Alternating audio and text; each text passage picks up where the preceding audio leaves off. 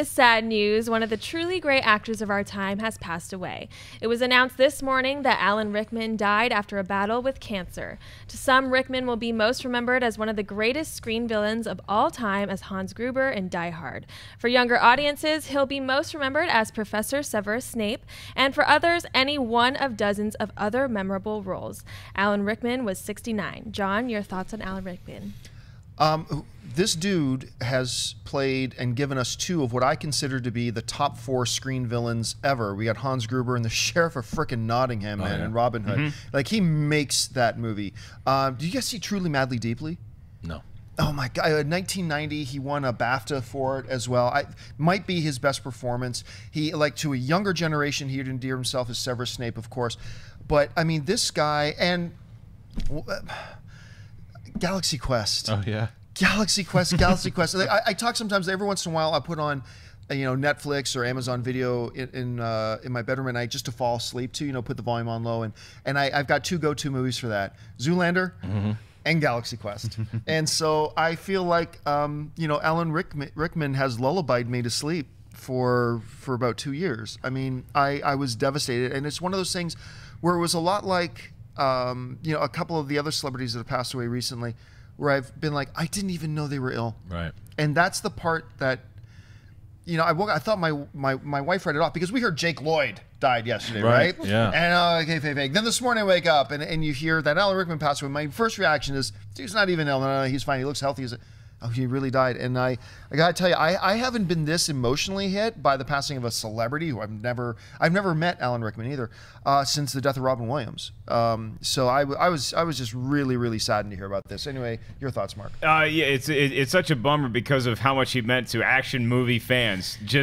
We'll start with Die Hard. I mean, Hans Gruber is the greatest action villain of all time, hands down. And then I'm glad you mentioned the Sheriff of Nottingham, because Robin Hood, Prince of Thieves is, for whatever reason, it's one of those more overlooked movies of the 90s, but I think it is a phenomenal piece of cinema, and he's one of the biggest reasons why he's so great. And for maybe a lesser regarded Alan Rickman performance would be him. I believe he's the Angel Gabriel is the character in Dogma. Yeah. He's so good in that. He could do straight evil, but he could always do it with a sense of humor, and that's what it's a rare thing to see in somebody, to not just be a bad guy, but to be able to almost make us as an audience care about that person and kind of root for them in some scenes. Perry?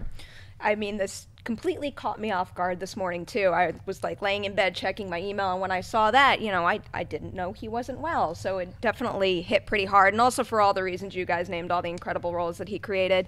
I was lucky enough to get to interview him for that movie he directed a couple months ago called A Little Chaos, and the impression people have of him with the harsh exterior, and he might be a tough interview, and he definitely was at the start, but then you find that question that kind of breaks the ice, and he was just the warmest, sweetest guy in the world. I think the question was, if he wasn't an actor, what other on-set position would he want to have? And he chose catering. And he just went on this whole wonderful rant about how much he loves food and how important catering is to being on a film set. And I'm definitely a little distraught over this. One of the nicest things I read online today was, if you look it out, I can't remember if he put it on his Twitter, on his Facebook, or what, but Daniel Radcliffe this morning wrote a really nice thing about him that you really should go. I wouldn't even do it justice right now, so go ahead and check out what Daniel Radcliffe wrote about. Anyway, your thoughts, Christian? It stinks.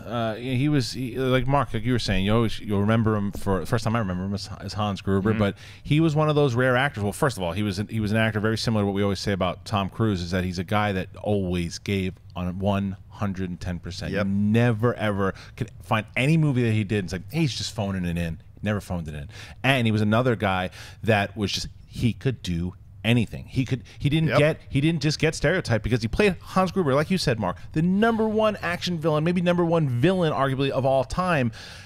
And yet he could still be a good guy, and you'd accept him as a good guy. You'd accept him in a period piece. You expect him in a comedy. You expect him in all these different types of movies. He could do it. He could pull it off. That's how talented he was. And from everyone who's worked with him that knew him on a personal level has nothing to say except great things about who the man was, not just who the actor was. So of course it's devastating. And cancer is.